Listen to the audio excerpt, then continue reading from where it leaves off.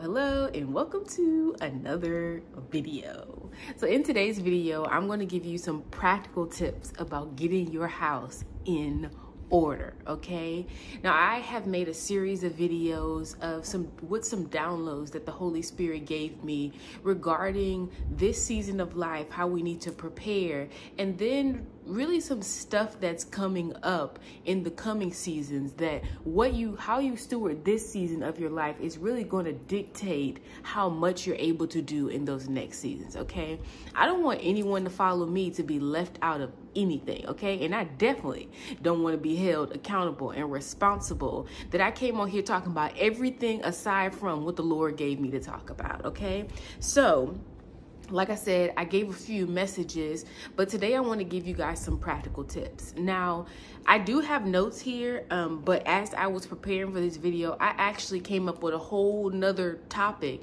that I did not put in my notes that we're going to go over today. Okay, so with that being said, these things might not work verbatim for you. However, I'm giving you an idea that it's possible, that you can do it. You can take the steps to get better, like to do better in your life. Sitting down and complaining, I cannot stand a sit down and complain about something and never change it. And I also understand that sometimes you get into a place where you don't even know that you can change things, but you're watching this video, so I know that you have the capability to change. And in saying that, that doesn't mean it's going to be easy. Change is not easy. To see the type of growth that's going to transform not only your life, but a life of the generations that is to come is going to be uncomfortable. Think about the people who came before you, okay? Do you think their lives were the most comfortable so that you can live the comfortable life that you live right now? And even if your life isn't as comfortable as you think it should be, or that you want it to be, think about the people that came before you. How you're living right now is very comfortable to them. So, like I said, I'm going to go over some practical things. These might seem very minor, but sometimes you need to do minor things to make big changes. All right. So we're not going to complain, because complaining isn't going to solve anything. We're actually going to do the work. Also, I want to tell you, tell you this, because I like to start off like this, because some people might think that you think you're perfect, girl. I don't think I'm perfect at all. Okay. I know I'm not. Actually, if I would say nothing, I would be fine with that, because I know how imperfect I am. However, that is not the space that the Lord is leading me to sit in. Okay. So I'm going to share with you what I know. Now I'm going to tell you, you guys know I'm in the room right now. So I have all of this craft stuff up here. I have all of this craft stuff up here, and some of it you can't see because it's hidden away in like the little closet over there, right? So there's craft stuff all over this house. At one point in time, I had craft stuff in there's like a little outdoor thing out there, like a storage room. I had craft stuff in there. My daughter's room, her closet was fully filled with my massage things. My closet was overflowing with stuff. I had stuff everywhere. I was buying stuff. Okay, I was both of the kids were at school, my husband at work. I'm kind of in between taking massages, not taking massages, but I'm buying stuff. I got stuff all over the place, okay? I'm also buying stuff with the mindset of, oh, I'm gonna buy this for this, and I never actually set and did the thing that I said I'm gonna buy this for, if you know what I mean. So that continued. I did a lot of things. You guys know, you've been watching, I went off to the military. Was really the final straw. I believe the Lord let me go off into the military for a bunch of reasons. I believe he allowed it to happen. But also to show me, one of the reasons was to show me that sometimes you'll get yourself into things that you just can't get out as easy as I was getting in and out of things, right? So like I said, I came back home and I continued to buy things. I would buy these beads. I mean, I would just buying stuff. And my husband, as lovely as he is a very supportive husband. He would never say, don't buy that, you don't need that, what you doing? Perhaps you should get a job or something like that so that we can afford all these things that you're buying. He would never say that.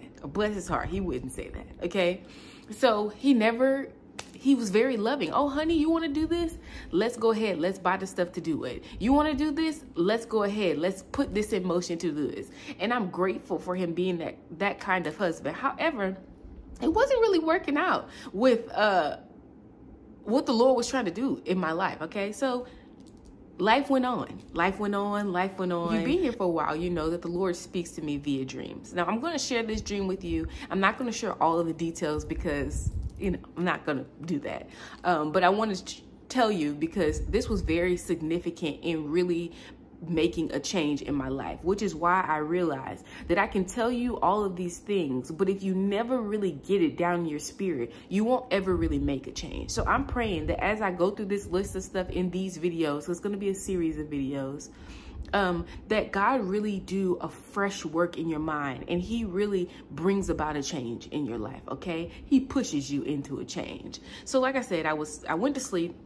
I had, I'm in the dream, I'm preparing this specific thing for my husband. I wanted to have a good time, and I wanted him to have a good time with me, but he was looking all over the house. I mean, he was like looking under the pillow cushions. I mean, looking, I have something totally different planned, and he is looking all over the place for a dime. And I didn't realize it until later on in the dream. I'm in the bathroom, and on the other end of the door, he's like, honey, it was a bill that came up, and he was looking at the bill, and all he needed was this little dime. He just needed a dime to pay the bill. And I'm so focused on this thing that I got going on over here, honey, that I'm like annoyed by the fact that he's looking for a dime to pay the bill. So in the bathroom, I said, here's a stupid dime. And I had a dime. For some reason, I had the dime, but he didn't have the dime. So I tossed the dime under the door and gave it to him. And I woke up from the dream. Now, this was a crazy part, because when I woke up from the dream, this couch used to be over there. When I woke up from the dream, I came in here to like tell my husband the dream, because I thought it was funny how I said like, I thought it was funny, but I was also realizing there was a version of my husband that I wanted to see, but I was going about it the wrong way. I was trying to push him into this version, all while failing to do this thing that will actually allow him to become that version. Okay, this ain't a marriage video necessarily, so I'm not gonna get into that. But I was going about it the wrong way. Okay, it's not my duty at all. It's God's duty. It's not my duty at all. So I come hopping in the front, about to tell him this funny dream, and he is on his phone. He has his phone open, and he's scrolling, looking for a part-time job. Now, my husband works a full-time job, a full-time career job, and he's looking for a part-time job to uphold all of these purchases that I'm making. And it was in that moment that the Holy Spirit said, Tanzania, enough is enough. It was at that moment. He didn't have to tell me anything. Nobody had to come out of the blue and tell me anything. It was the Holy Spirit convicting me, saying, Tanzania, enough is enough. Baby, I came in this living room and packed up them beads so quick. I packed up them beads. So I packed up everything. I was about to give it all away because I realized that I was actually being foolish with my money. And in me being foolish with my money, I was actually being foolish with my marriage. And in me being foolish with my money and my marriage, I was actually being foolish with these kids. I was actually being a foolish woman over this home.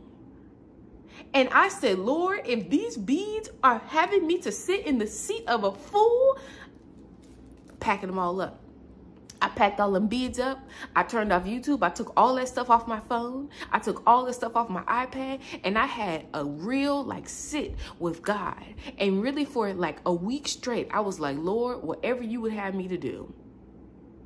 And a little later, after spending some time and realizing I didn't have to give it all up, but I did have to change the way that I was going about life. So I hope that was a good segue into what we're going to talk about, because like I said, I want you to know that I'm not perfect at all. Okay, I've had struggles just like you. However, I realize that at some point there are serious repercussions for you failing to get out of the struggle and get into something new. Okay, the children, they're getting older. Time's going by. There is repercussions for you failing to do the right thing. I was holding my daughter this morning on the couch. We was like hugging, and I was praying over her. And I realized, had I stayed in the military, even though it was something I wanted to do and God allowed me to do it, had I stayed there, I would not get a chance to see my children in the way that I get a chance to see my children now. I would not get a chance to hold my children and make sure that they're okay. And I'm not saying that my husband didn't do a great job while I was gone, but he was doing a job that he didn't have to do. Had I sat in the right seat, had I stopped wandering all over here and wandering all over there, thinking I need to do this and trying to do that, and not really sitting in the place that God would have me to be. So I said all that. Let's get into the first topic. I'm gonna talk about this one first because it's not on my notes. Like I said, I was preparing the video and the Holy Spirit laid this one on me. And that is health. You need to get your health in order. I want you to think of a time and think of a world, and even now think of a space where the doctors don't have the best answer for you. I will go off to say that some doctors don't even have the right answer for you. So you're really going to have to cultivate this space where you get a chance to know that you know your body, but you will get a chance to know your body and know, maybe some sicknesses and things may arise that you can really communicate with God about, and he will teach you. Like he will let you know exactly what you need to do, exactly what foods you need to eat, exactly what foods you need to exclude, how much you need to move. Like, this is not things that are so far off that God can't be involved in. Okay, he is God of all. He can come into your life and get down with you on the intricacies of your life. Have a doctor, find a doctor that you can actually trust, that has your best interest at heart. It's a dangerous space to be in, to be leaning fully on, I'm trying to be nice in saying this, pharmaceutical companies and just the medical field in general, when we can't trust what they're doing. And I love doctors. I love doctors. I love the ability to be able to, girl, here's my my maintenance people coming. Hold on. Okay, I'm sorry about that. The maintenance people are coming to fix the toilet, and they did. So here we are. Like I said, I love the ability to be able to go to the emergency room, go to the doctor if you need to go to the doctor. Stuff arises that we need doctors for, we need medical professionals for, we have emergency rooms, we have all that kind of stuff. It's beautiful. But to lean 100% on that when God, the great physician, okay, like you have the great physician in your corner, it's just foolish. So that's one thing. Like I said, it's not on my notes, but I did want to say, get a hold of your health. Get a hold of it. Get a hold of it. Know your stance. Know your status. Know where your body is. Know where you stand. Know what you need to do. Know where your weaknesses are. Work on them. Okay?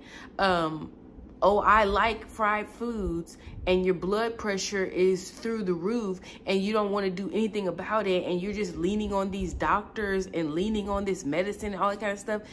That's not, medicine is beautiful. Like I said, don't get it twisted here. Medicine is beautiful. If you need medicine, it's beautiful. It's beautiful to be able to have these things. It's beautiful to be able to have glasses and to be able, it's beautiful. It's beautiful. But to lean fully on these things is a danger that you don't want to be in, okay? Let's move to the first point that I have on my notes. And obviously, by the tone of that first part of the video, you can tell finances. Finances is very important. Like I told you guys, moving into this next season of life, I want you to be able to be financially secure and financially in the space that you need to be in, like, period. Financially able to take care of yourself, financially able to provide for your children, financially in a good space that you don't have to lean on other people whose goal may be to deceive you, okay? And the one way that you can do that is you can get a hold of your finances. You need to discover, what is it that I need to do to get the money, to get the resources that I need to get? Do I need to downsize? Okay. You guys know, like, I'm not just talking out of the side of my neck here. The four of us lived in a 1-bedroom apartment during the coronavirus. Now, in my opinion, Like, we moved out of a house that I was running the daycare in. You guys know we had a little family, something going on. We moved into this, I moved into this 1-bedroom. Later, we all moved into this 1-bedroom together. And I didn't know it, but God was moving us in this position because a lot was going on in the world, okay? We downsized. We all stayed in there. We got more connected as a family. It was just a good time of bonding and really coming together what we needed to do as a family because some of the things that had occurred before, but it was also a good financial move, okay? We had money coming into the house, more than enough money coming into the house, but it was a time that we didn't need the money leaving out of the home because none of us knew how things were going to go in the pandemic, okay? None of us knew. So you really need to begin to organize your finances. You know if you're spending too much money. If you don't know, you need to, this is what I did this sometime last week. Took my bank account and actually took every single expense and made a chart with it. I mean, like made a spreadsheet. Take all the expenses from that spreadsheet, begin to highlight the stuff that you're spending that you don't need to spend, fast food and things like that. Begin to highlight it. See how much money you're actually spending and get a hold of your spending. I know people like this. I never honestly have been this person, but I know this does happen. Some people y'all like to be out. You like to go to the club with your money. You like to eat out with your friends. You go out and drink your money. Like, you are wasting resources. You're wasting resources. And if you see like, oh, well, let's say you make $5,000 a month, okay? And then you're only spending $1,000 like aimlessly. That's still $1,000 that you're going to be held accountable for not doing the right thing with it. Give that, if it's so not a big deal to you, give it to the poor. If it's not a big deal to you, give it to someone who needs. Stop spending your money aimlessly, okay? Please stop spending your money aimlessly. All these fast food dates and stuff like that, if you want to go on like a date with your friends, go outside. Do something that's free. Go to the park. Gather around at the house and have a Bible study. Do something that don't cost you no money. But stop spending your money aimlessly. Every time you go to the store, you coming back in a house with a house full of stuff, and then that stuff that you got at your house is not organized and in order. Stuff is all over the place. Like I said, I'm not talking to you. I'm not saying this just because it's you. I'm saying this for myself too. You just keep buying stuff. And then when you actually go through the stuff that you have duplicates. Stop spending your money reckless. Stop being reckless with the resources God has given you. So, can you afford the way that you're living? Canceling subscriptions and things of that nature. We found out that we're actually, some of our subscriptions that we have been paying for, we actually paid for them twice because they came free with our cell phone service. So we have been spending it's almost a year at this point, let's say $20 a month for a year, wasting money. Take a look at your finances, okay? These apps and stuff like that, baby, they don't care. They don't care if you give them all your money. You got like 10 buy now, pay later, stuff that you don't even need. I was there, okay? DoorDash, like, what do you call it? Zip, the little buy now, pay later thing. Zip and DoorDash, just hundreds of dollars going out weekly. It's ridiculous. Clean up your finances. It's imperative, okay? And the money that you do have left over, remember I told you guys in that video, I actually showed you in one of the video, I gave you a word in another video. I have a space in my home with extra supplies because some of us are shopping at the grocery store like we're gonna always be able to go there and get what we need, okay? Remember during the pandemic how stuff was just like flying off the shelves? You need to have a storehouse in your house that if the same thing were to occur, you are ready. So if you do have a disposable income, you need to be putting stuff away.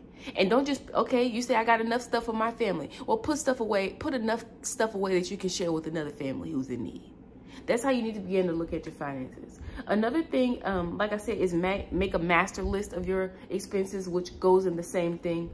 Can you afford the way that you're living? And fast food meals. I was there, 10 fast food meals a week and we're a family of 4. So when I say fast food, we're spending like $40 each time we eat fast food. And then you're complaining on the other end about how you're working too much. How you don't get to spend enough time with your children, yet you're spending all the money that would allow you to spend more time with your children. Take a look at your finances. Okay, let's move on to the next thing. All right, so let's talk about food. This one is a bit difficult because I am just getting a hold on this one myself. Stop eating so much fast food. But how do I not eat so much fast food, but when I really want the food that I really want, but then I don't know how to make it, you know how to make it. We have Google, we have recipes. You need to make a grocery list, a grocery budget that fits the family's needs, that doesn't cause you to spend money that you don't have, okay? One thing that I have been doing for a while now that really works out well is make a running grocery list. So I have a master list on my phone right now, and every time I go in the kitchen and we're out of something, either I see it or my husband tells me, Kennedy tells me, my son tells me, whoever, hey, we're out of this, I add it to my grocery list. So when it's grocery time, when it's time to go grocery shopping, I'm not just aimlessly in the grocery store, okay? I'm going to the grocery store with a purpose. I'm not picking up things that I don't need. Another thing that I do is put the prices next to the things on my list. And if when I go in the grocery store, the price is too high, you know, the grocery store prices have changed. So of course I make them match what's in the grocery store. But if they're too high, I do not buy them, okay?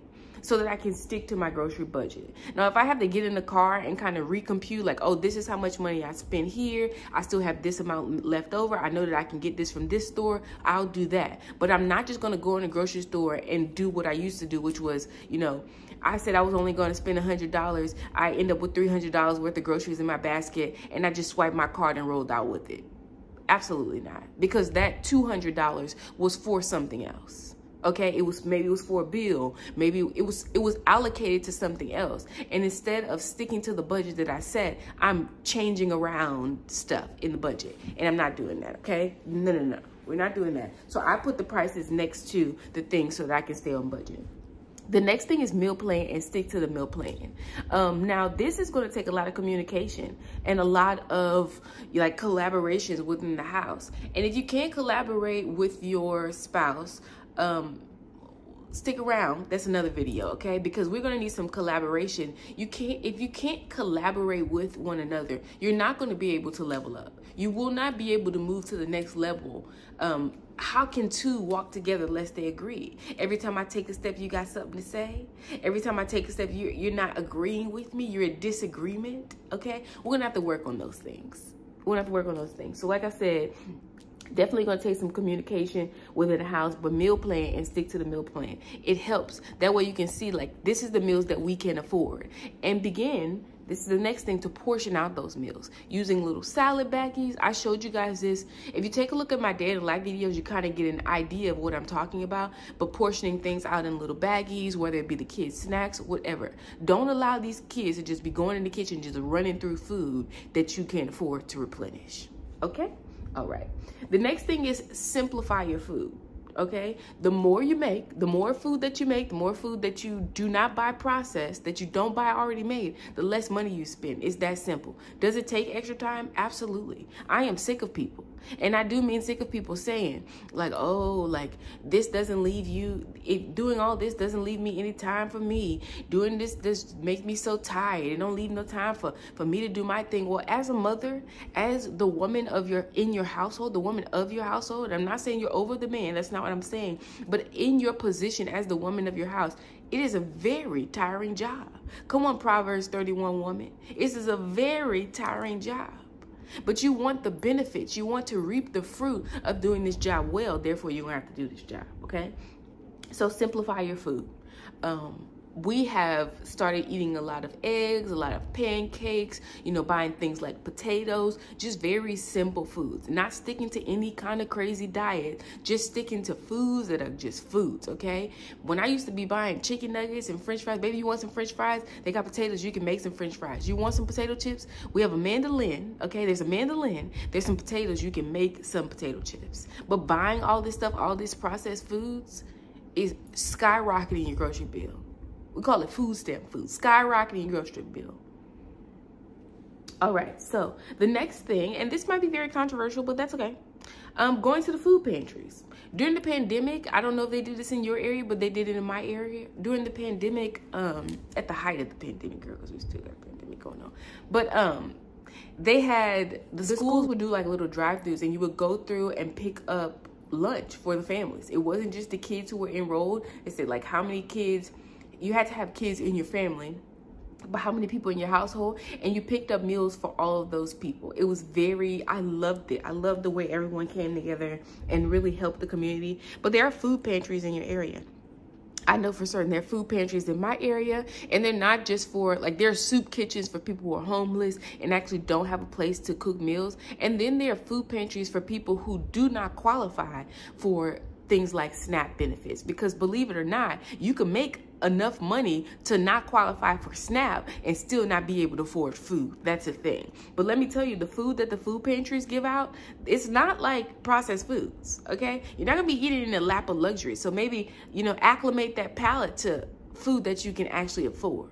And food is simply fuel, okay? Food is fuel. Yes, food is fun. Food is a lot of things. But if we talking about food because we need to eat, food is fuel. We haven't yet got to the celebration part because we need to get some things in order in our home to where food can also be a celebration. Okay? All right. And if you do qualify for food stamps, take this as a time to put that supply together that I told you about. So those beans, those rice, those canned goods, those things that you can put away. And perhaps, have you ever considered, if you do get food stamps, to share with someone else? When I used to get food stamps, you know what I used to do? Hey girl, what you need from the store? I used to share. And it's crazy, I used to share and I can't get nobody to share with me. But if you have food stamps and you have more than enough food, and you're not buying crazy stuff, like you're eating lobster every night and you know, seafood boils every night. I used to do it. Seafood boils every night. Perhaps you should share. Perhaps you should share, okay? And like I said, begin to acclimate your palate, perhaps getting off of the food stamps. Because remember what I told you before, a lot of these state programs, they're created to keep you in systems, to keep you never getting control of your budget, okay? So that you can live a better life. Never increasing your income because you're afraid that you won't be able to qualify for food stamps. Never leveling up in life, and that's not what we want. And the next thing and the last thing is budget grocery stores. Baby, when I tell you I used to be against budget grocery stores, and it was just something about the lighting just bothered me. It reminded me of like a bad time in childhood. My mom used to take us to this store called Save a Lot, and I hated it. Girl, I'm trying to locate a Save a Lot now. We have a store called Food Town here. That's a budget grocery store. You guys know Aldi. They don't have very many choices, but when I tell you, so I had a crazy experience with Aldi, and I was like, I ain't going back to this grocery store. And then I went to Walmart, and I noticed I only have 2 bags in my hand, and I've already spent $70, and I had a basket full of groceries at Aldi for the same price. So I need to do something different. So I definitely started to shop at Aldi. Aldi's a great one. I know a lot of people have them. Budget grocery stores. Stores like H-E-B and Kroger. I believe you guys know Food Lion in some places. I've been to a Food Lion, Buy Low. Those grocery stores, Publix. Girl, you spend all your little money in there. Now, I'm not saying you can't go there at all. Because some, like, I wanted some of the artificial crab meat. I had to go to H-E-B for that, okay? And it was cheaper there. But for the most part, I would find a budget grocery store and I would frequent there. Okay, I'd frequent them. All right, so let's move on to the next thing. All right, so you guys know, you probably haven't seen the video yet, but as you can tell, can you tell? Yeah, you can tell. Things are organized in here, okay? I am not by nature the most organized person. I am kind of a wake up and wherever the wind blows me, wherever, you know, that's what I'm doing. However, I realized that even wherever the wind blows you, you better have organization to go there, okay? So everything, even though I have a lot of things, they're very organized. Because if they're organized, I can access them. If I can access them, I can actually use them, okay? All right. So just to have a home just a hot mess, I wouldn't advise. I'd advise against. Yesterday we took the time to organize all my daughter's hair supplies. You know why? Because when it's time to do her hair, I want it to be a good experience. And how can it be a good experience when things are all over the place and you're frustrated because you can't find the things that you need? It's not the children's problem. It's your problem. Get organized. I know you're working a full-time job. You're tired. You don't feel like it. But it doesn't matter. Get organized. Get organized. I have seen people whose cars have enough trash in it to actually be a dump pile. Get organized. You need to get organized. And when you get organized, guess who else will get organized? These kids. But you're asking them to do something that you haven't done. And that's unfortunate. Get organized. Organize the home. It does not. I made those labels over there with these labels that are on this little baskets and the labels on there with paper. Okay. If you don't have a laminating machine, you can use paper. You can use tape. You can label things. You can get organized. They don't have to be Instagram organization. These things came from Dollar Tree. And even when you don't have little things like that, guess what you can do? It can still be clean and organized without you having some type of system to organize it in. Get organized. Get organized. Okay, one of the things that I like is creating a master cleaning list for the whole house. So a task that you can do every single day. Not a day goes by that I do not clean something in this house. You know why? Because at some point in the week, it's going to be a hot mess. So you know your home best. I can't give you like, I can show you a picture of my cleaning list, but it might not suit your home well. Your home might be bigger than mine. Your home might be smaller than mine. You might not have some of the tasks to do. So you need to make yourself a list. Just sit down. At the end of the night, get up early in the morning. Girl, get it together, okay? Sit down and make yourself a master cleaning list for this home. The next thing is make a cleaning checklist for each room. What do I need to do when I go in this room? Because you can't remember everything. And to get some of these things off of your memory pile of things to do, I call it like your memory Rolodex, get it off my little checklist, you need to have a list. I know when I go in this room, this is what I'm looking for to be clean. You know, when you go to hotels, they have a checklist, a good hotel. When I used to work for Marriott, the housekeeping staff, they had checklists of what needs to be done in every room. You know why? Because no matter how good you are, you're going to forget something on a day maybe you're not so good, or maybe you have a lot of stuff to do, okay? So I would say, you know, if you have a lot of rooms in your house, or you maybe don't have a lot of room in your house. I have 3 rooms in my house. You can do a room a day. So you can do your master list, and you can do a room a day just to once over it and make sure these things are done in this room. Things like dusting and things of that nature, okay?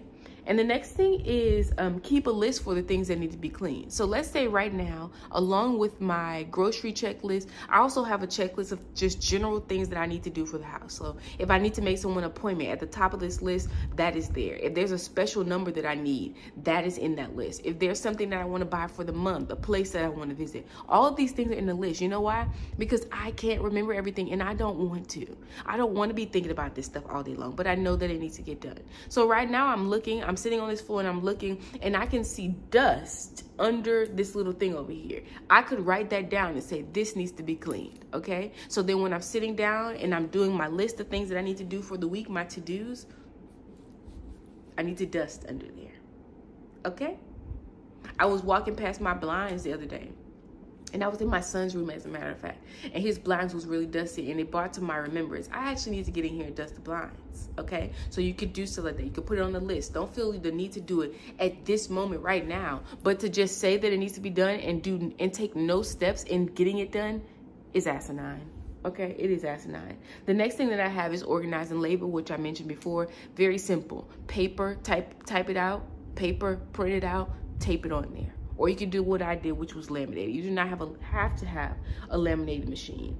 Okay, so I hope this was helpful.